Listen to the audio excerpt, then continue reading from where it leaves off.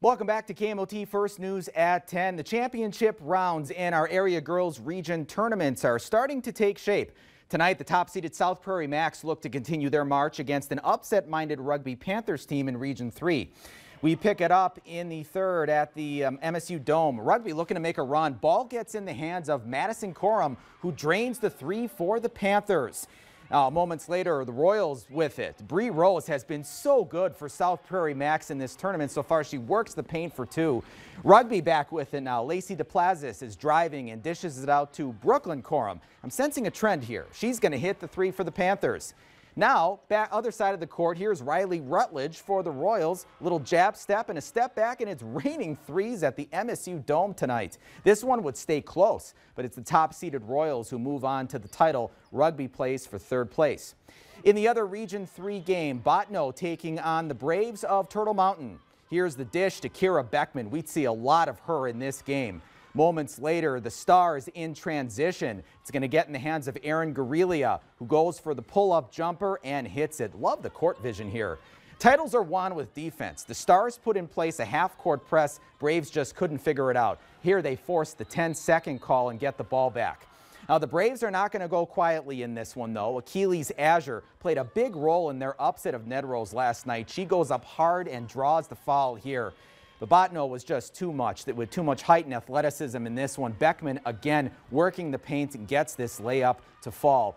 The Stars, as I said, too much for the Braves. They roll on to the title round. Belcourt not done just yet. They'll play for third.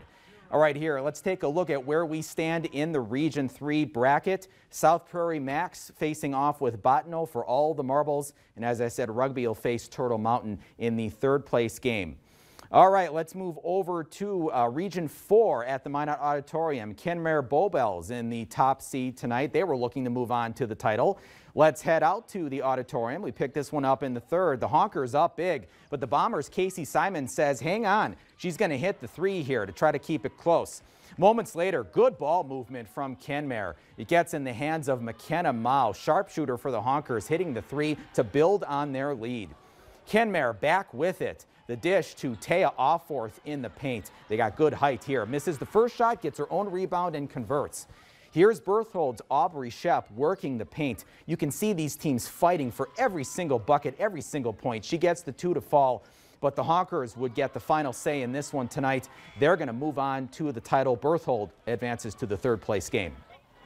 I had my eye on this TGU, our Redeemers game tonight. A couple of scrappy teams out of District 8. They wouldn't disappoint. Second half, Caden Braun driving the baseline, goes up hard. It's blocked, but she draws the foul, goes to the line for two. Then on the other end, Ashley Martyrdom gets it by the bucket and works the paint for two for the Titans. Moments later, Martyrdom again. She's been so good for the Titans in this postseason run. This time she gets it in the corner for the three. Titans with it again. This time Boston Bailey getting in on the fun. Gets the friendly bounce here on the shot to fall. The Titans were kind of building on a lead here in the third quarter. Knights with it though now.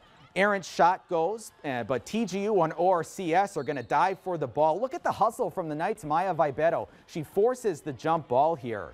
The Our Redeemers Knights storm back in the fourth quarter on this game and knock off TGU to advance to the Region 4 title game. The Titans still get a chance at state, but now they're going to have to win the third place game first. So now let's take a look at this bracket for Division B Region 4. You see our Redeemers, they make the comeback. They're going to face a tough Kenmare Bowbells team on Thursday night. And meanwhile, we got Lewis and Clark, the Bombers, facing off with the Titans of TGU in the third place game. Remember, the formats are different this year. The winners of the third place games also move to that region qualifier over the weekend. All right, while Division B girls duked it out, Division A as well, a couple AA rivalry games were renewed at a third court in the Magic City tonight as Minot High boys and girls hosted Bismarck Legacy. We're going to pick up the boys action at the beginning of the second half here. Minot's going to dish it to the big man, Logan Conklin, in the paint. Come on, you can't leave the big man open like that.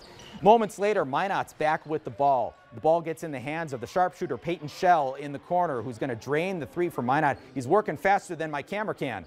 Sabres with it now. Lucas Kupfer is working the paint on their end. He's going to get this one to fall. And then moments later, Legacy back with the ball. They got some good movement here a little later on in the game. Eventually, the ball is going to get in the hands of Parker Falcon. who's doing his best Caitlin Clark impression here, drains this one way from behind the arc. But it's the home team Magicians who would get the win by 14. Yeah, we pick up the girls' game late in the action. Lily Bell with it. Not in the paint, this time on the arc. She can hit the long-range shots, too. She hits the 3 here. Way to go, Lily. Moments later, Maggie Fricky gets the rebound. She's going to take this one coast to coast and get the kiss off of the glass. Moments later now, it's the Sabres with it. They're going to work the paint here, and they're going to get the kiss off the glass for 2. But on senior night, look who gets the ball here. It's Avery Lundy for Minot. The ball's eventually she's going to work her way into the paint and get her own kiss off the glass. Congratulations to her. Majets win by 19. Lily Bell with 34 points. Minot High boys and girls are now looking to get ready to the postseason.